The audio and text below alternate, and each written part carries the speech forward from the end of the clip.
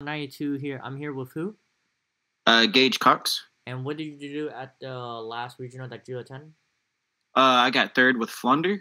Alrighty, and yeah, it was crazy, guys. He's been playing Flunder nonstop. I give credit to 2 you, man. years, almost 2 years. 2 years, yo, I respect that. And what made you play this deck for this format? Shifter. Shifter makes sense. Makes sense. Okay. And the new quick play is pretty good for consistency, so I've been enjoying it too. That is true. The new quick spell look like a new advent, so you're playing like 5 or 6 depending the ratio. But yeah, before you want to say something? No, go ahead. Oh, and before we get into this video, you want to say any shout outs or anything like that, or you want to say about the afterwards? Shout outs to my team. Shout outs to Ben over at 2 Gaming. He's always helping me out with whatever I need. Same thing with my girl Audrey. She's always just helping me stay motivated and stay on track. Sounds good, boss. And ready when you are. All right. We'll start the list off with standard 3 Robin. That's mandatory. 3 Eagle. That's mandatory.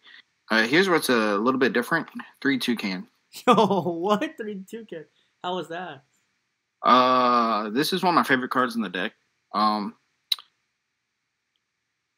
So this card helps you play through Duel mainly, and plus, Robin's the only 1 card starter, so Toucan paired with any other Flunder card is pretty good, and unless it's Stree. So if you have a spell in your hand, you still got full combos. So it's just a consistency thing also. And I wouldn't change this ratio at all. We played 2 Stree. I was playing 3 of every single name, but I decided to play a different list the last second just to try something out. We'll get into that further on in the video. If you go watch M. Cole's channel, I actually won a 3v3 double case tournament, playing 3 of every name. Went undefeated 6-0. So go check that out. Next is the Big Birds, 3 Impin. This is always standard. I sided an Impin out 1 game, and I just felt naked without it. I never cut this back down to 2. 1 Avion, 1 Ryza standard, and then 3 of the best hand trap in the game. E-Shifter. I saw this card in an absurd amount. I was playing against Fire 1 game, and my hand was D-Shifter, Lightning Storm, Dark Ruler, Map, Robina. Wow. Oh, that's crazy. Must be nice. I didn't lose that game, by the way. That's good. All right, so we'll get on to the spells. Yep. Mm-hmm. All right, so, the consistency cards, 3 pots, or 6 pots. 3 map, sorry. That's standard, obviously. 3 of the new quick play spell card, Swallows. This deck has consistency issues, so you play this card over Book of Moon now. Mm-hmm. So it's another advent also, so allows you to brick a lot less. 3 advent, of course. 2 thrust. I got tired of people main decking Droll when Droll's bad in this format. So I was playing Dark Ruler in the main. Dark Ruler is gas 2 in the main, but last second, like I said, I switched up my list and I put these in the main. 1 Terraforming, 1 Onyx Bloodwinds. And then for the traps, the 1 Dreaming Town and 1 Featherstorm for the thrust target. Essentially, you get Drolled, you just thrust for Storm, and then they have to pass turn since you turn skip them, and you kill them on the crackback. And that is 40 cards? 40 cards. I was playing 42 in the main with 3 of each name and 3 Dark Ruler. Okay. That list is also good too. But do you want extra deck or side deck? We can go extra deck and then side deck afterwards. Alright, extra deck. Alright, so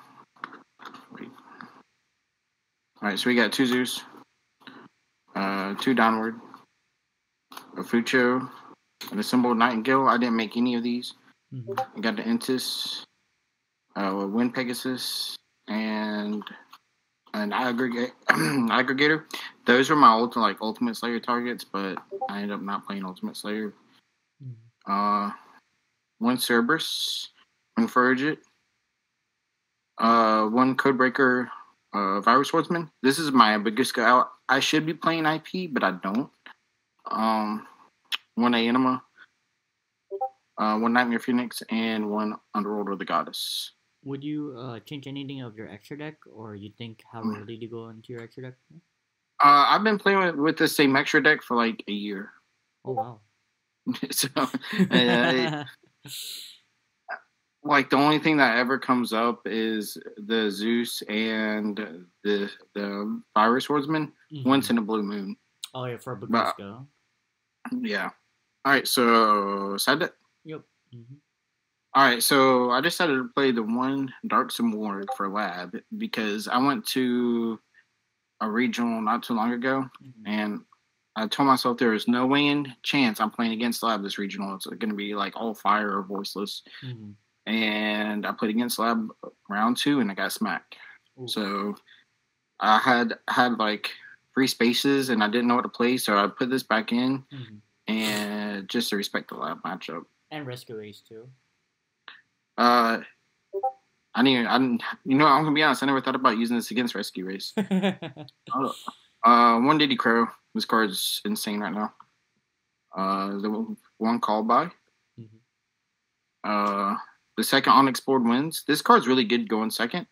I use it for OTK line sometimes, and you also need it for the mirror match because since Flu's gaining popularity right now. The one Feather Duster. Double Lightning Storm, triple Dark Ruler, the other 2 Feather Storms, and then the 3 evenly matched. Okay, that's standard. Oh, you change anything about your side deck at all, or you think it was pretty standard, or? I'm kind of like honestly like 50-50 about it. Dark Ruler is really good. I'm just playing like a bunch of board breakers because I really don't know what else to I really play right now. Like, I feel like hand traps are just mid unless it's like D shifter or something like that. So there's really not a reason for me to play hand traps. Yeah, that's true. And I was surprised. What made you didn't want to play Call by the Grave since I know you played Thrust? Was there a time you want to play Call by in the main deck or not really? Nah. Well, Thrust is just better, but. You don't want to take a risk for that game 3. Oh yeah. Yeah, that game 3 is super important. Also, I played through Duel like a lot. Oh wow. Yeah. Do you mind if I show you? Yeah, go for it. Yeah. All right. So let's say you this catches my opponent off guard every single time. So let's say you have like 3 engine pieces, right, in your hand. So like specifically map, Robin, and then any other card. It could be like Eaglin, it can be Adamant, or Impin.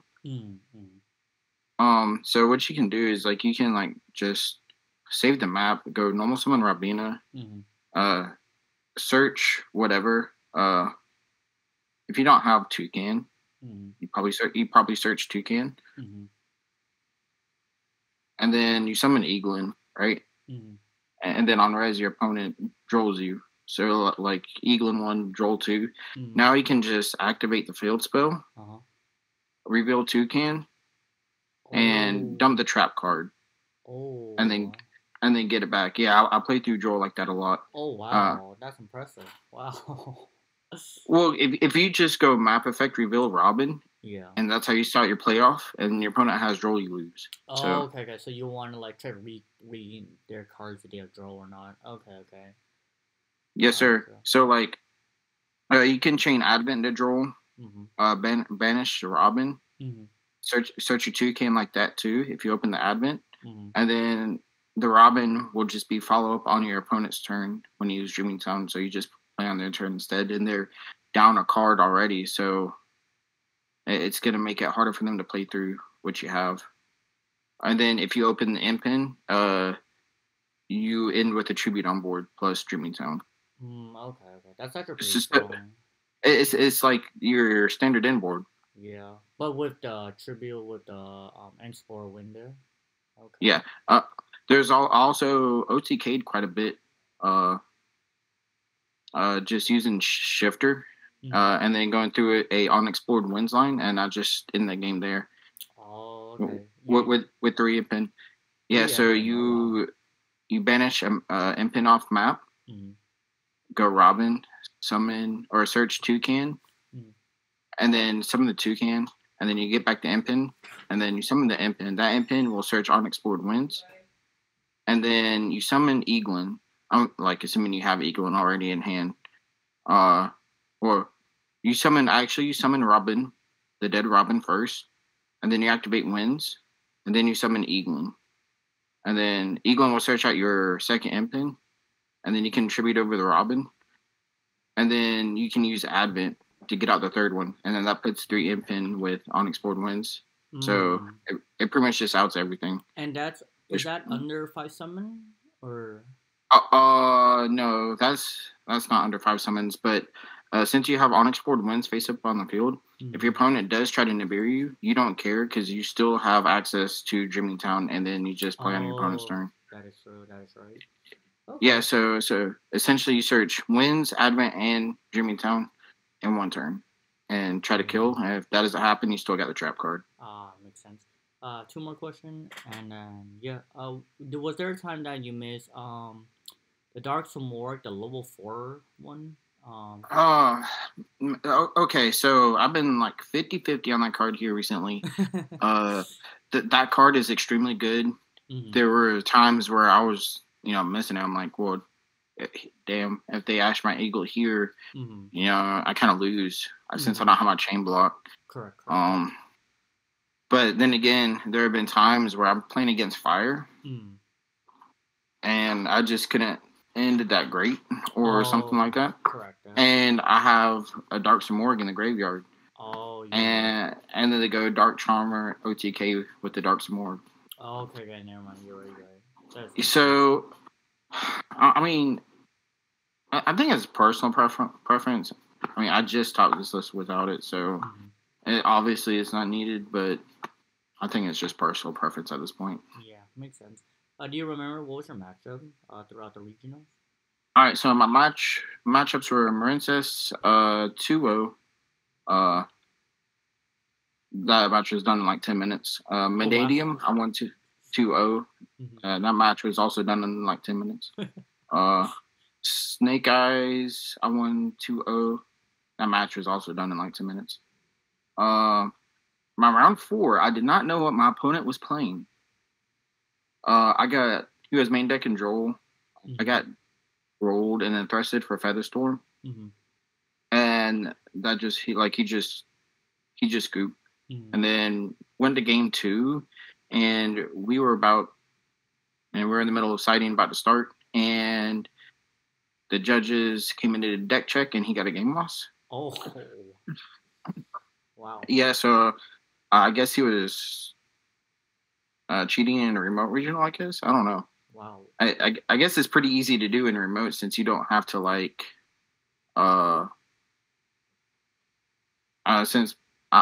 don't know.